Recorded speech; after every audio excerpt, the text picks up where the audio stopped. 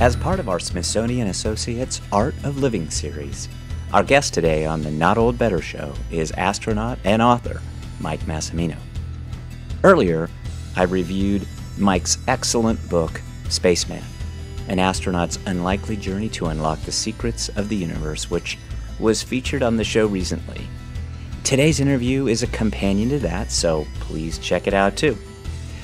Today we had a chance to catch up with Mike on his book tour while in Los Angeles, and Mike tells us in his words about the book, but more importantly, we learn about him as astronaut, someone who survives, perseveres, and thrives, with great lessons for all of us, all ages, and especially those of the Not Old Better Show. Please join me today in welcoming Mike Massimino. Well, we are with Mike Massimino. Mike is a former NASA astronaut and the author of a new book, a memoir entitled Spaceman, an astronaut's unlikely journey to unlock the secrets of the universe. Mike Massimino, welcome to the show. Oh, thanks very much, Paul. I appreciate the opportunity to talk with you today. Well, it's a pleasure to catch up to you. I, of course, was at the Smithsonian Associates lecture when you were present. You talked about the book. It was really great to hear everything that you had to say. I've read the book. I loved it, and I want to know. I know we got a lot of answers that night, but tell our audience, are we any closer to unlocking the secrets of the universe? Are we there yet? Well, we keep getting closer and closer, and sometimes the closer we get, the farther away we seem to be. For example, the Hubble Space Telescope. Well, both of my missions were to repair. I went on servicing missions, repair and replace instruments on the Hubble Space Telescope. And most recently, discovered just last week, it came out that there are 10 times as many galaxies in the universe than we thought. So after all these years of studying the heavens, 25 years of Hubble, we think we have starting to get a handle on things, and now we discover that, actually you're only seeing 10% of all these galaxies that are out there. And so it's kind of staggering. The more we find out, the more we find out that we don't know as much as we think, actually. But we're getting closer. Okay. The other thing that I thought was really fascinating recently, and this was a direct result of Hubble's work, of your work and the team's work, and all that Hubble has brought forward, and that was the discovery of water on Europa. And I just think that brings about, it's not just necessarily the discovery of water there, it's that we don't necessarily have to drill through miles of ice to get at it once we get up there, and that's a really significant discovery, right? Yeah, that's huge. Europa, I think, has been one of those places where people have hypothesized that possibly we could live there, or we could maybe find some sort of life there. What we need for our life and to recognize life as we know it is water. And so the discovery of water in our solar system is huge. And it was discovered by Hubble, and it was discovered by an instrument that we repaired on Hubble that was broken, and we had to open it up, take it apart, and put a new power supply in. And so we're very gratified that repair worked, and that Hubble's back up and working. That instrument was able to discover that water on Europa. But yeah, this could be very, very significant. I mean, we still can't get there very easily. It would take many, many years for us to get a spacecraft there, but hopefully propulsion technology will get better, and maybe we can get there in a reasonable amount of time in the future. Yeah, and that's talked about in the book a fair bit. Another point that it came out in the book that I was struck by, certainly it jumped out at me as someone who's worked for the federal government, and that was your own kind of notion of service, of public service. Your father was a public servant. You watched early on how his contribution to the betterment of the world mattered. You went through undergrad, got a master's degree, a PhD.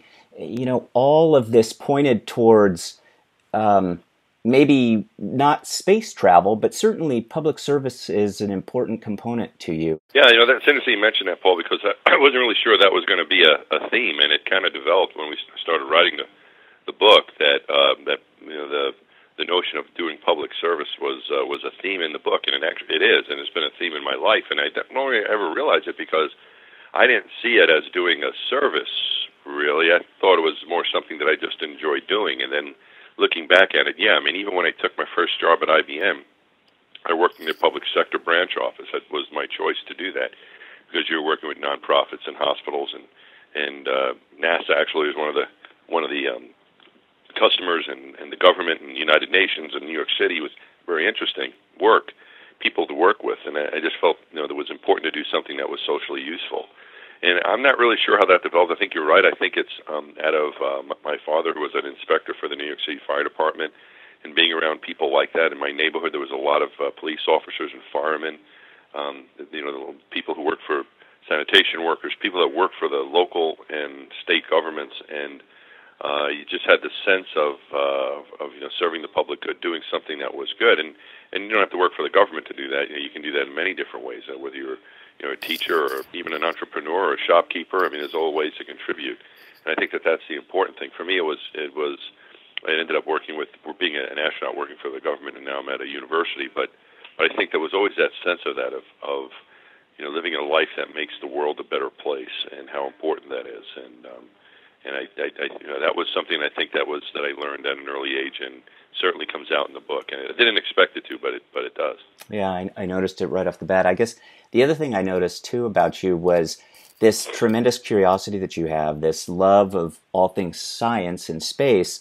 But the curiosity component, I think, is an important one. I think it's important to kind of maintain that all through life. And it seems like that's almost a neglected part of the job description, that as astronaut, you really need to be just kind of curious of everything around you.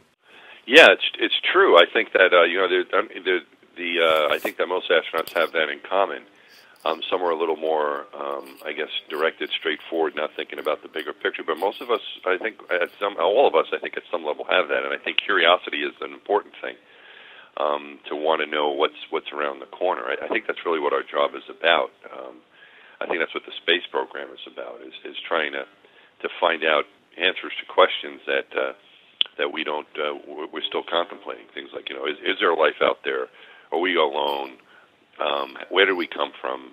How did we get here? These are questions we don't have answers to, and we're searching for those. And I think that these questions are so big that we need to explore outside of our Earth, our own little world, to find those answers. And that's what the space program is all about. And as an astronaut, I think that's kind of at the core of it, is that's what you're doing. You're putting your life on the line to try to answer those questions, to try to find out what's out there, increase our understanding and our knowledge. And there's a lot of other benefits that come from that. The technology that's developed helps the economy. It's inspiring young people to go into science careers and to get an education. It's great for international cooperation, as most of our space projects are international, and I think will even be more so in the future. But at the basic core of it, it's trying to understand what is out there and answering those questions, looking into space for those answers. Yeah, and the astronaut club is a tiny one, and you talk about that in the book too. In particular, you talk about kind of an astronaut reunion that's going on your first week of new astronaut training, and I thought it was a funny reference. You call it the ass can, I think, group. Is that about right? Yeah, we were when you first get hired, what you're doing when you apply to be an astronaut, you're not really applying to the astronaut program. You're applying to the astronaut candidate program. It's a very subtle difference. So you're only a candidate. You're an ass can when you get selected, and then you graduate after about 2 years of basic astronaut training. You graduate to become a full-fledged astronaut. But when you first arrive, you're an ass can, and you're called the ass cans until you graduate, and then you're another bunch of astronauts eligible to fly in space. But until you get that training done, you're all ass cans. Well, again, we're with Mike Massimino, author of Spaceman, An Astronaut's Unlikely Journey to Unlock the Secrets of the Universe. Mike, as I read through the book again, I loved it. You see these names, Buzz Aldrin, Neil Armstrong, Megan MacArthur, John Glenn, Michael Collins, Sally Ride, Krista McAuliffe, and your name, and all of these others of kind of different backgrounds, scientists, thinkers, researchers, different. We've got. I think I've read 50% of the most recent class of astronauts is now female. It's very divided equally. Are the doors to becoming an astronaut still open? Are they more open now? What's kind of the future for the program? Well, I think there's always going to be the classic NASA astronaut, at least for a while. You know, it's kind of like we have military pilots and we also have civilian pilots, and they're both pilots, but with different type of jobs. And I think that right now we have primarily astronauts who fly in space are government people that represent the United States or Russia or countries of Europe, Canada, Japan, you name it. There's an astronaut representing a country. I think what we're going to see is more opportunities in the private sector for people to fly in space, either as tourists or as crew members on spaceships that are taking tourist places, or people who want to do research in space as private citizens, not necessarily as working for the government like we currently have now. So I think that it's going to become more of a mix. There's going to be more opportunities for people to fly other than just flying for NASA. But as far as a classic NASA astronaut job, it is still there. They're going through a selection process right now. They had about, I think they had a record. I think the last time they selected astronauts 4 years ago, they had about 6,000 to 7,000 applications come in. When I was applying, it was between 5,000 and 6,000, I think, somewhere around there. This past selection, most recent selection, had 18,000 applications come in. The numbers of the people that they need and the frequency of those selections in the last decade or so has gone down because of the shuttle program going away, but it's been steady, and it's going to increase, I think, in the future once we get more spaceships launching from the United States, which should happen within the next 2 years or so. There are already crews picked out to do that, to launch on a SpaceX or a Boeing spaceship, kind of a joint project with NASA to get astronauts to the space station, launching from the U.S. Currently, the only way to get there is from Russia. So what I'm saying is that, yes, NASA is still looking for astronauts. They will continue to look for astronauts, I think, every few years for the foreseeable future. But I think what's also exciting is there's other ways maybe to get into the space game and actually fly through these private companies that are starting to get real close to launching people into space themselves. Well, take us out to space real quickly. Certainly at kind of the Hubble's level at about 350 miles up. There's a quote from you, and I just want to read this real quickly and then just give you kind of my reaction and then get yours. You say the Earth from our altitude at Hubble, we're 350 miles up. We can see the curvature. We can see the roundness of our home planet, and it's the most magnificent thing I've ever seen. It's like looking into heaven. It's paradise. And this is not something I'm supposed to see. This is a secret. I just thought that was really moving. Honestly, to have that kind of engineering right brain, left brain kind of notion and thought for somebody that is gone through a program, NASA's program, which it seems from the reading about it I've done, it's very precision ordered, almost military-like. You almost decouple from some of the dangerous aspects from the maybe the drama. But here this quote is this majesty of the space. Do you recall almost your first glimpse of the Earth and your emotions and how it made you feel then? Of course, yes. It was.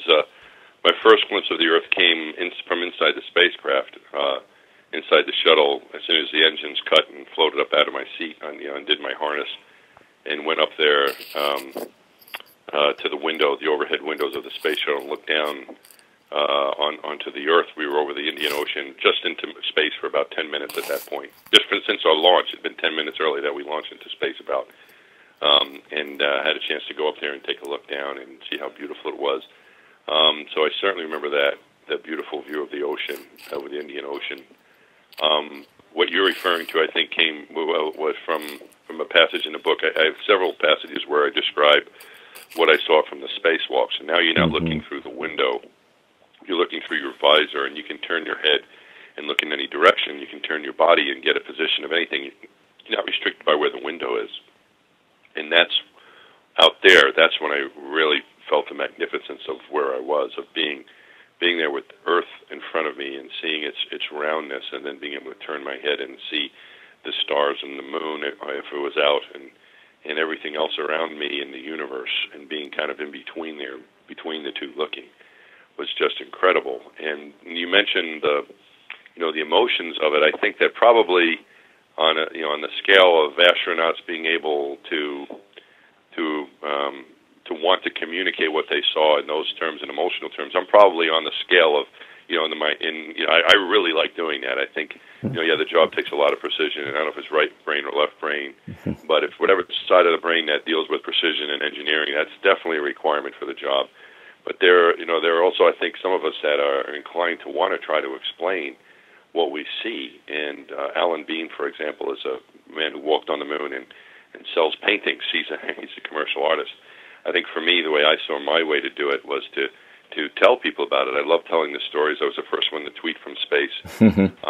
And this book was a way for me, Paul, to release a lot of those emotions and those stories, and I wanted to share them with people. And that's what the book has given me the opportunity to do, is to share those experiences. And it's gratifying to me that you hear you say that it's almost poetic, I guess. I'm not a poet, but I felt like that's what I needed to be, to try to, how can I find this? How can I find the words to explain this to my family and friends and to the world, that this is such a wonderful experience. And so what I did is I try to explain my emotions of what I was feeling at the time when I saw the planet. And it really is like looking into heaven. It is like a holy sight, something that is more beautiful than human eyes can stand to look at. And it's a beautiful home we have. And my relationship with the Earth changed during my first spacewalk when I had a chance to see it.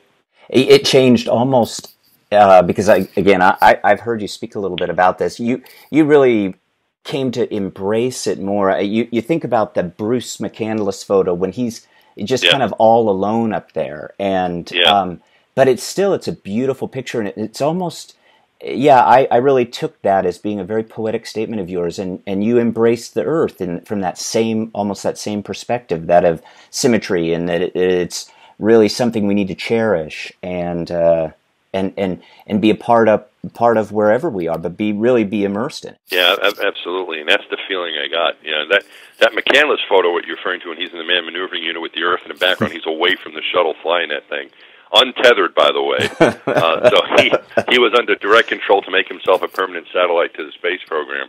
But he was a cool cucumber, and I remember asking him about that. What was that like? They would never let us do anything like that anymore. We're able to. The reason they had that is so you could get close to satellites and grab them, and if you couldn't get the shuttle close enough. But we found we could control the skill of the pilots and of the machine, the accuracy of the machine. We could get close to satellites and just grab them. Didn't need to fly a guy out there on his own. But when he was flying out there on his own, that was pretty cool. And I've asked him about that, and he said the one thing he noticed is that he got really cold. What's his own comment on that? That he got really cold being that far away from the shuttle, but other than that, he was fine. Everything went well. I don't know how I would react to something like that, but that was quite an experience for me. Well, you state you're very open and candid about that. I mean, you're not real wild about heights, right? No, I hate heights. I don't like them at all. I don't even like looking out the side of it. Even in I'm really glad that now in hotel rooms you can't open the window, so I don't have to worry about sticking my head out or falling out of the things. So I like that, and I don't even like looking over the edge of a building. I just don't like it. I don't like heights. I'm not a thrill seeker. I will never parachute unless the airplane is on fire and I have a parachute needed to save my life. But I'm not a thrill seeker at all. But being an astronaut was different. And luckily, it did not invoke my fear of heights. Flying in an airplane nor flying in space did not panic me into my fear of heights at all. So I was very grateful for that. But yes, I do not like heights. Well, the book is wonderful, of course. I think there's a couple of lessons, certainly, for all of us. And I was struck by this notion of perseverance by you, that you pursued a dream. You pursued this several times with NASA. You picked yourself up. You didn't necessarily worry about a bunch of appearances. You started over. You knew that being rejected for eyesight was going to be a challenge, but you were going to overcome it. You were just going to train yourself to kind of deal with some of these things in your candidacy. And there were people in your life who helped you too. That yes, you were able to overcome some of this stuff, but it was really because of some of the people and their support. Yeah, absolutely. I think throughout my life, and what you find in the book, and what I think is very important, is our personal relationships. And those relationships come in different forms and at different times in my life. At first, as a young person, it was the teachers that helped me in high school, and then in college, it was a mentor that I met when I was working. A man by the name of Jim McDonald, who I met after an internship. I was working an internship after my junior year at Columbia, and TAs at Columbia, teaching assistants at Columbia. Some of my friends that helped me. And later on in grad school was my lab mates, some of my lab mates who helped me after I failed my qualifying exam. And then as an astronaut, it was my astronaut colleagues and some of the instructors that helped me overcome some things that weren't going well. And getting into the astronaut program with my eyesight, it was some very, very dedicated eye doctors, some optometrists who helped me see better. Under the regulations that NASA had, they didn't accept LASIK or these other procedures. I just had to learn to see the eye chart better through vision training, and was able to get over that. And I think on the other hand, trying to turn back around and help people. What I found is these people came into my life to help me from time to time when I needed help, but I was also willing to take that help, and I think sometimes that's even harder. Mm-hmm. But for me, when I was at a situation where I needed help, there were people there ready to help who came into my life, and I try to do my best at doing that for others, through my job. At Columbia as a professor, and at the Intrepid Sierra and Space Museum, I come into contact with a lot of young people, and also with my job at Columbia, it gives me the opportunity to speak to a lot of young people at high schools around the country and sharing my story with them. And then when I do, on occasion, have an opportunity to help a young person directly, usually a student at Columbia, I try to do my best at doing that. Yeah, it's very valuable, and certainly the work, your book, all of that's very valuable. I found you online many places, including Columbia University and your Star Talk Radio with Neil deGrasse Tyson. But maybe you can tell us what's in store for you on The Big Bang Theory. I don't know. I'm going there. The Big Bang Theory has been, it was one of these things I kind of stepped into. Didn't really know much about the show when I first was contacted through NASA. They contacted NASA. They wanted to speak to an astronaut, and I was lucky enough to be the astronaut NASA picked to do that. And I think part of it is because what we talked about earlier, that I enjoy talking about my experience of flying in space, and I'm not going to hold back. And I'll usually tell it in a very positive fashion, but very truthfully and heartfelt, I think, is what I try to do. And anyway, I got the assignment to speak to these writers and producers at the show about my experiences. And after doing that, giving them some help on a script through my NASA job, they reached out again and said, "Would you like to come in for a cameo?" And I was like, "Sure, that sounds like fun." So luckily, I didn't have to go through any auditions or anything like that. They just wrote the part for me, and I went in there and did it. And then that led to 5 more appearances on the show. I'm going by to see. I'm in LA right now talking to you, and I'm going there this afternoon for a visit to visit with the cast and the crew and the producers and writers. I'm really looking forward to it. It's become like another family for me. I have my own family, and then I have my NASA family, and I also have the Big Bang Theory family. So I'm looking forward to seeing all of them today. Well, we will look forward to seeing you on the Big Bang Theory in the future. We're going to... I hope. Yes, absolutely. I hope so. Hope to have me talk back. It up. Yep. I hope they do too, and plenty of your fans will want the same. But thank you so much for your time today, Mike. It's been a pleasure. Enjoy California, and come home safely. And please keep us posted as to how you're doing. And we certainly are going to share the great work from your book, again, Spaceman, An Astronaut's Unlikely Journey to Unlock the Secrets of the Universe. It's out now. And Mike, thank you so much for being our guest today. Paul, thank you, and to all your listeners, thanks for listening and hanging in there for the whole interview. And I hope everyone that gets the book, gets their hands on it, enjoys it. I wrote it to share my experiences, and so far it seems like people are enjoying it. Like your very kind words, I appreciate. And thanks so much for your time. Thanks again, Mike. We're going to share it widely. All right, Paul. Thank you. Okay. Bye. Bye-bye. Thanks to all my guests today, all the help on the podcast, and especially to Media, Studio Edit, and the great work by Wayne Brown and his team for editing the podcast and making me sound so much better. That is to say, not old, but better. Thanks to all.